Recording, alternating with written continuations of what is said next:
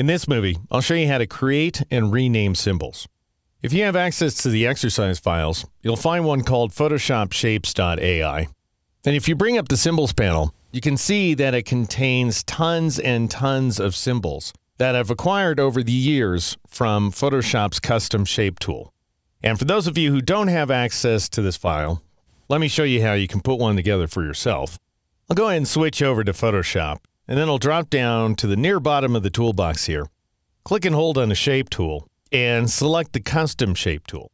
And then what you want to do is go up to this Shape option here in the Options bar, and click on it, and you'll see that you have a variety of different shapes that you can choose from. So for example, I could go ahead and grab the fleur-de-lis if I wanted to, and then just drag inside of my image like so. And if you want to constrain the proportions of the artwork so you don't end up stretching it, then you press and hold the Shift key until you finish drawing the shape.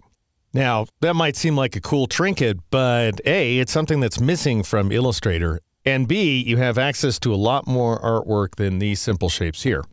And you can get to everything that ships along with Photoshop by clicking on this little gear icon and choosing All from the menu. That's going to go ahead and replace everything that's already here, so instead of clicking Append, just go ahead and click on the OK button, and you'll see this very long list of shapes like so. And then I might grab one such as Crown 2, and I'll go ahead and press the Escape key to hide that panel, and then I'll draw the crown next door to the fleur-de-lis while pressing the Shift key. To get this artwork over to Illustrator, you want to get the black arrow tool, which is the path selection tool. You can also get to it by pressing the A key. And then if we want to select both shapes here, then I'll go ahead and click this guy, the crown, because currently these objects are in different shape layers. And I'll press Control X or Command X on the Mac in order to cut that shape. Then I'll go ahead and click on this fleur-de-lis for a moment here, just to make sure it's selected, and I'll press Control V or Command V on the Mac. And notice that places the two shapes on the same shape layer, which is essential if you want to select them both. And then you can shift-click on the fleur-de-lis in order to select it as well. And then you want to press Control K or Command K on the Mac to bring up the Preferences dialog box. I normally recommend that people turn this option right here off, Export Clipboard, because when you're copying big image files, it can present a problem. But in our case, we want Export Clipboard to be turned on as by default. So I'll just go ahead and click the Cancel button. And then go to the Edit menu and choose the Copy command, or you can press Control C or Command C on the Mac. Now I'll go ahead and switch back over to Illustrator. And at this point, it's just a matter of going up to the Edit menu and choosing the Paste command, or you can press Control V or Command V on the Mac.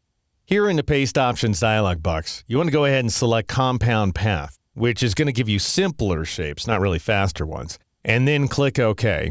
And you'll end up with these two unfilled shapes like so. Just to separate them from the other clutter of the background, I'll go ahead and change their fill colors to, let's say, red, which will make them nice and garish on screen. And also notice that they've automatically been combined into a single group, which we can see over here on the far left side of the control panel.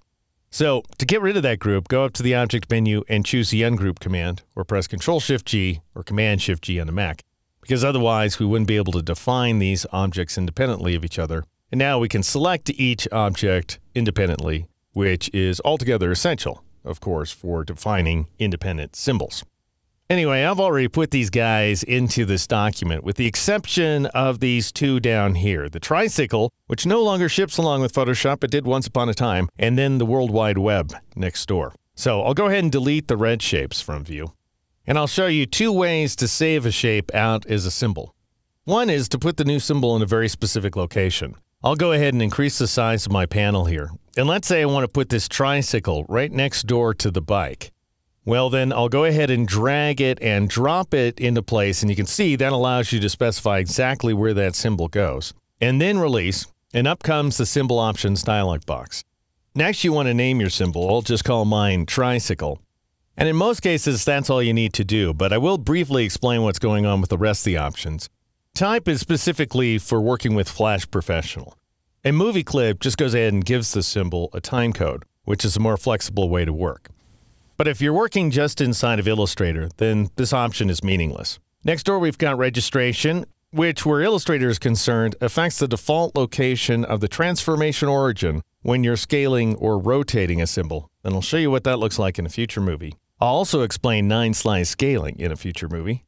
And finally, Align to Pixel Grid is going to go ahead and align the perpendicular segments associated with a symbol to the pixel grid, which is useful if you're going to the web, if you're creating web art. But if you're not creating web art or you have circular or curving objects, then it's more of a pain in the neck than anything else. So I'll go ahead and leave it off, and then I'll click OK.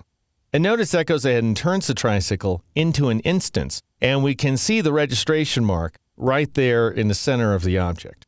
All right, what if you don't want to drop an object to a specific location? Well, in that case, let's say you want it to appear at the end of the list. Then you go ahead and click on your paths out here in the document window. And you click on the little page icon at the bottom of the symbols panel as well. And I'll just go ahead and call this guy World Wide Web, and then click OK in order to save it off right there at the bottom of the panel and turn the original object into an instance of that symbol.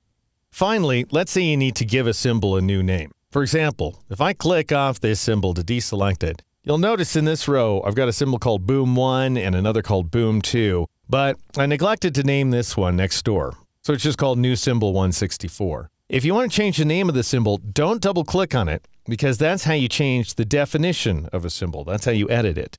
To change its name, you drop down to this little dialog box icon at the bottom of the panel and click on it. And then I'll just go ahead and call this guy Sculpted Star and click OK in order to modify its name. And you can see that the new name now appears as a tip here inside the symbols panel. And that's how you create a new symbol as well as rename an existing one here inside Illustrator.